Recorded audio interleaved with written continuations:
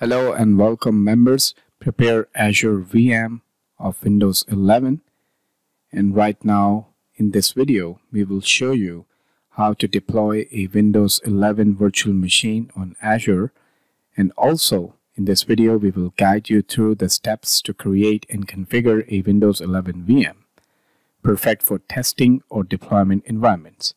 Now here you can see that in the previous starting video we have shown you that how to proceed with the initialization of Windows 11 in your device. But right now we are going to give you the understanding that if you don't have the Windows 11 environment, or if you don't have the Windows 11 machine or operating system in your laptop or desktop, so how you can get the Windows 11 machine from the Azure portal, from the Azure, and this VM will help you to totally understand the codes and the options and the skills and the tools we are using throughout this video series you can apply on this VM, and that will definitely help you out to understand the each steps that we are showing in this video.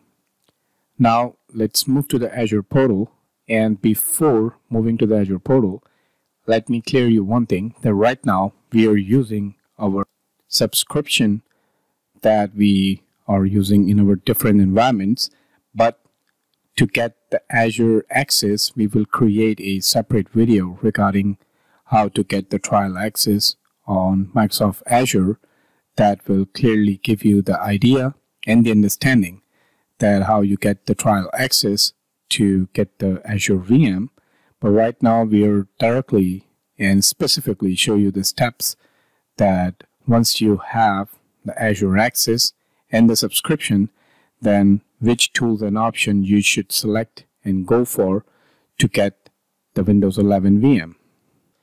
Now let's move to the Azure portal that is already logged in here, and let me set it to fit on the screen. So here you can see that we have multiple options as we have logged into the Azure portal, and there are different ways to get to the Azure VM feature.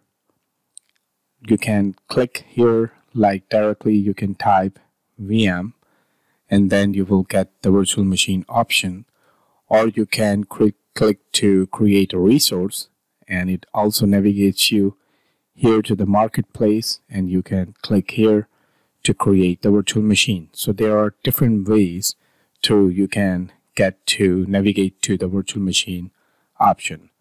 Now let's click to the create button on the virtual machine, and it will navigate you directly to the fields, to the basic tab, where you have to put the basic and the default, and whatever you make up in your mind you can put here, like the basic details like the VM name, but this is limited to the VM name because the region and availability options and zone options are default options. You just have to select and tick on these options to proceed. Now here on top you can see that first you need to select the subscription that is pre-selected, which is Azure Subscription 1 that we are using continuously in our Azure related courses.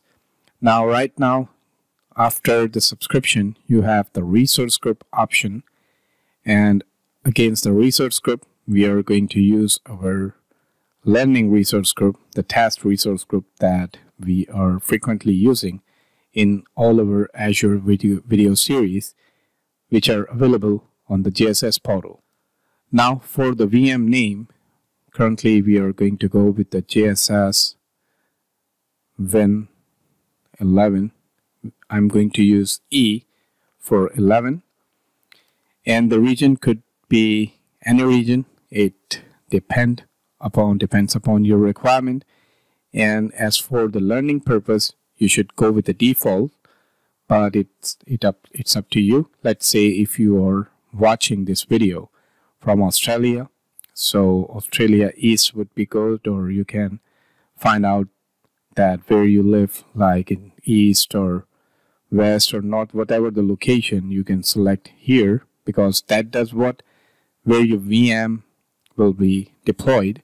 So when you want to access the VM, so if you start getting delays in input output, that means that there's a delay and latency from your network to the Microsoft data center where this VM is created.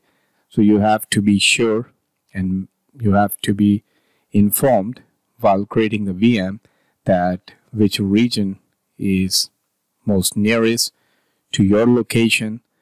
That will eliminate the chances of latency in the connectivity to the VM. So right now, as for the defaults information, we are going to go with the East US. And remember that we are deploying this VM for the learning purpose, for testing purpose, because most of the viewers who don't have the Windows 11 on their machines, on their laptop, can easily get the Windows 11 VM from the Azure, and then they can understand the Windows 11 environment. So for the availability zone, if you want to understand these things and these, terminologies, you should log on to the JSS for our AZ104 course or our AZ900 course, where we have explained all that stuff. But here in this video, we are specifically, in this series specifically, we are giving the detail regarding the Windows 11 environment. So we are not going to discuss all these things in depth, but for the understanding and for learning purpose, the availability zone does what? That it gives you the redundancy for your VM. Let's say your VM is deployed in a data center where you have a rack that contain the server or any equipment that contain your VM, and if that specific data center or server goes down, so your VM must be replicated or must be available on another data center, or maybe there's an outage on whole data center side, and if you didn't select the availability zone, so you will no longer access to your VM. So this availability zone enables you to do what? To distribute your VM, your resource, to different Microsoft data center across that specific region. Now the availability zone currently is zone 1, and there are 3 zones, as you can see, and it adds some more redundancy, and it required more detailed discussion on this topic. But right now we are going to go with the defaults, and this is the security type for your VM, which is by default trusted launch virtual machines. Now for the image, right now it is Windows 11 Pro version 22H2, and it is 64-bit Gen 2. So this is the standard and default Windows 11 OS we can get here on the Azure. And the VM architecture is 64-bit, which is good. And this is the default and our size that we use continuously, frequently in our Azure environment. But you can go for higher sizes and SKUs as well. But right now, this is enough to have the VM of this, like 2 virtual CPUs, and it gets 8 gigs of memory. And you can see the cost as well, because when you go above and when you increase the SKUs, that definitely incurs some more cost on your subscription, on your monthly billing. Then these are some basic more options that you can enable or disable. And here's the username and details that you need to fill. Well, you can see that we have typed the passwords and the username. Then for the inbound port, this is important, because if you go with the none, so the firewall of the Windows will not let you to connect to the machine. So to get connected to the machine, you should allow the selected port for RDP, because basically for initial access to your VM, you required RDP connection to be open for inbound network because you're coming from the outside. So we are going to go with the RDP. But if you want to enable other services, then you can make checks on these other services as well. Or later on, after the VM is deployed, you can add the rule in the Windows firewall, and that will enable these ports and let your connection to be maintained.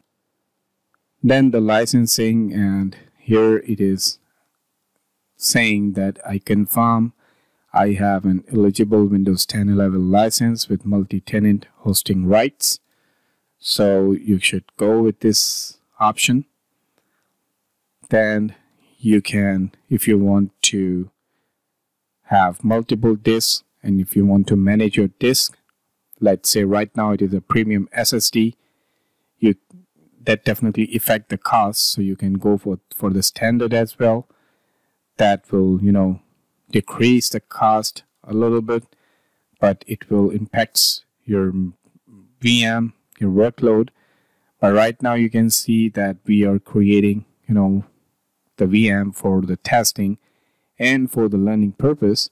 So here you can see the details that are mentioned below these plans.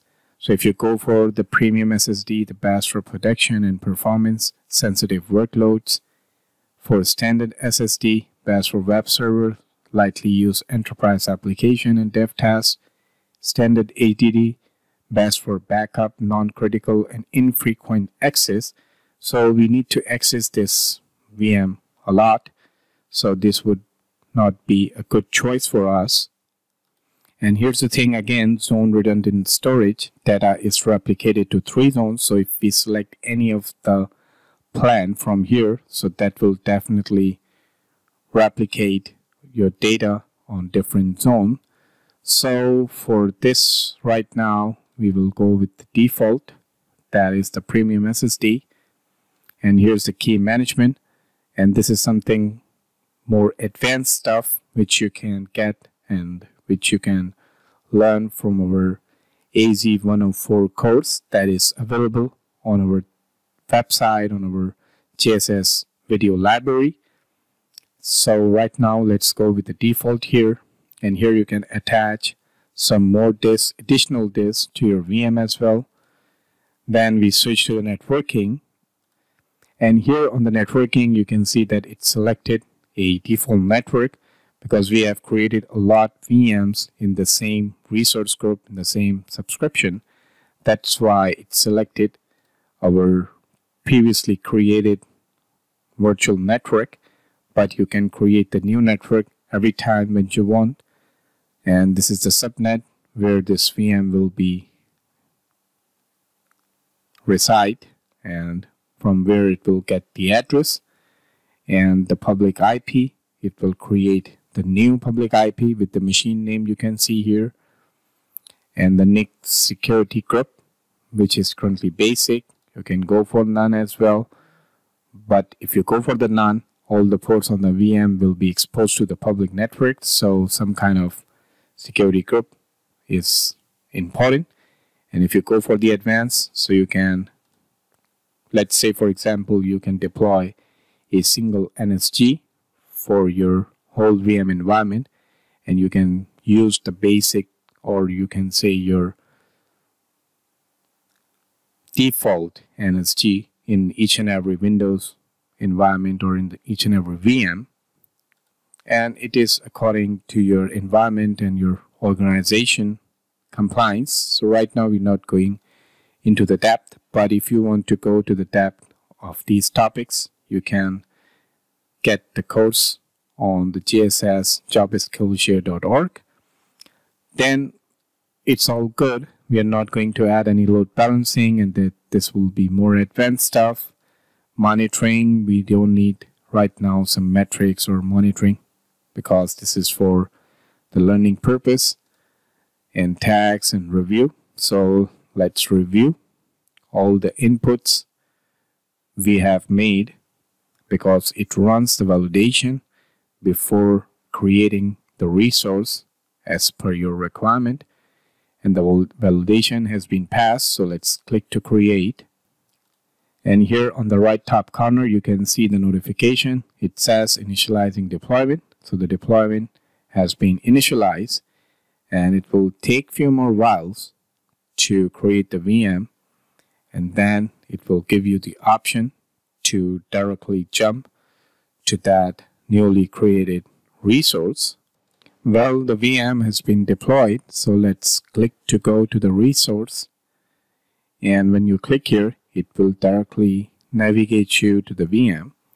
Now here on top, by just looking at it, you can see that the stop button is available, which means your VM is started.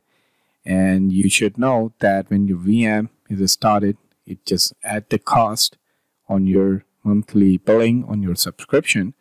So it is recommended, and it would be cost saving for you, that every time when you're done with your VM, you should stop the VM by clicking here. And right now your VM is currently on working status. You can see the status tells it's running. So let's click to the connect. So to get the RDP access to the VM, you should click to the connect, and here download RDP file. So you can copy the IP address from here as well, and then you can start getting access to the VM, or you can download the RDP file from here and then click to the file, and here you will see this option, and it is the same that happens when you take RDP to your local VM as well. And here you should type the same password that you type while deploying the VM, and you can go the remember me and click OK. And here's the certificate, and I'm going to stop the video right now here, because in the next video we will show you how to initialize Windows 11 machine, and then afterwards we will show you the Windows 11 different tools, and we will specifically talk about the Windows 11 environment, and you will see the Windows 11 all over the video. But right now we're stopping the video here, and we will continue in the next video.